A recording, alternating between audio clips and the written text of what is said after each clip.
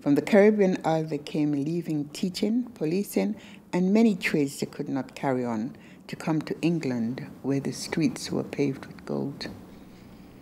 Enid Saunders came to Britain when she was a teenager. She took to poetry to tell the struggles and the story of the Windrush generation who arrived in response to the motherland's call for workers, with the Midlands playing a key part in her poem. On the Windrush and Ascania they came to land at Southampton, Plymouth and Leicester, where they all gathered as if they were in villages in Nevis.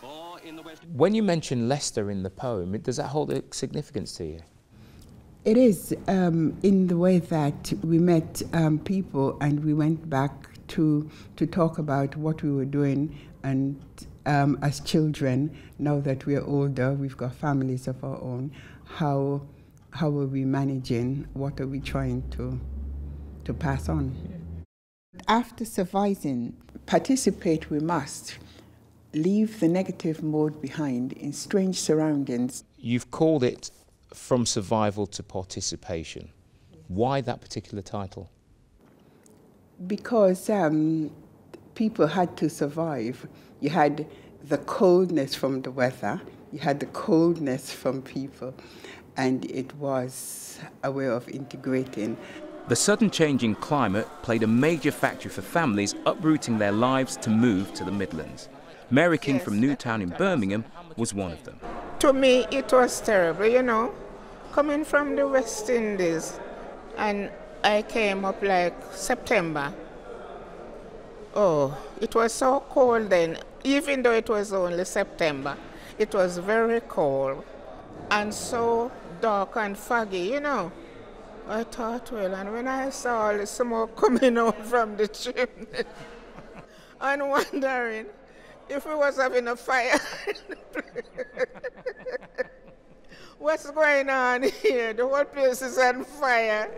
You know, and my husband have to calm me down and say, no, that's how it is. Come up here, live in your nice home in a big garden in the country, and to come up here and just live in one room. People found it difficult in terms of you've got one room to do everything. And the funniest bit for me was that if people were visiting, when you started to touch your hair, it meant that it's time you go to sleep.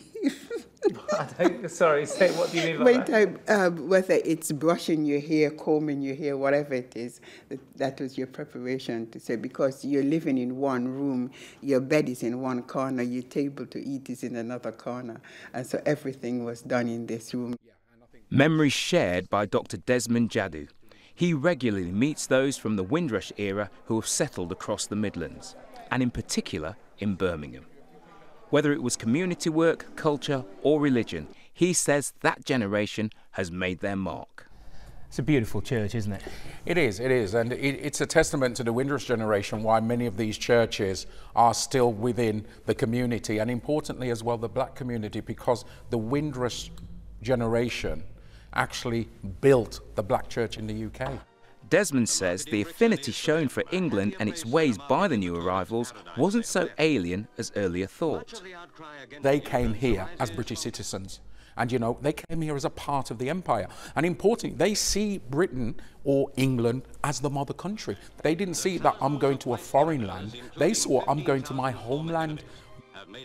After years of sacrifice and service to Britain's cause, is it now time to teach the next generation about Windrush? Why should the generations following us care about Windrush? I mean, it happened, you know, decades ago. If you look at transport, manufacturing, you know, sports, entertainment, if you were to remove that contribution from Britain, I think Britain would be a duller, sadder place. And I think that contribution needs to be fully recognised. And it's only, again, because what's happened with the whole Windrush scandal, that people actually understand that this generation and the subsequent generations have made a difference to Britain that we've not really acknowledged properly, not really valued. So I think that applies to the wider debate around migration, that migrants from different parts of the Commonwealth and different parts of the world have played a key role in Britain, and we should celebrate that in a very positive way. With many 70th anniversary events happening across the West Midlands, I've been to meet students at the Wiggiston and Queen Elizabeth I College in Leicester to hear their thoughts on the Windrush story going forward. Yes. And what's this about? Today's topic is the Windrush. Okay. So tell me, how much did you know about Windrush before the recent news articles? Only until recently I found out like the actual details about it, whereas before I just sort of heard of it, but I wasn't actually taught it at any point in my education. It's something that I think we have a responsibility to be aware of because it still shapes events in our society today.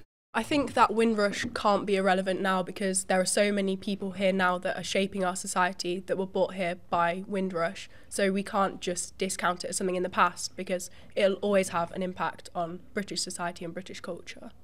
Light skin is best. Straighten the hair with hot comb and curling tongs. Enid's poem portrays the struggle she and many had into settling into new surroundings, difficulties documented in private and since shared with the world. You're prettier with straight hair. Prettier? Like whom? Be proud of who and what you are. Be positive. Create positive images. Des Coleman, ITV News.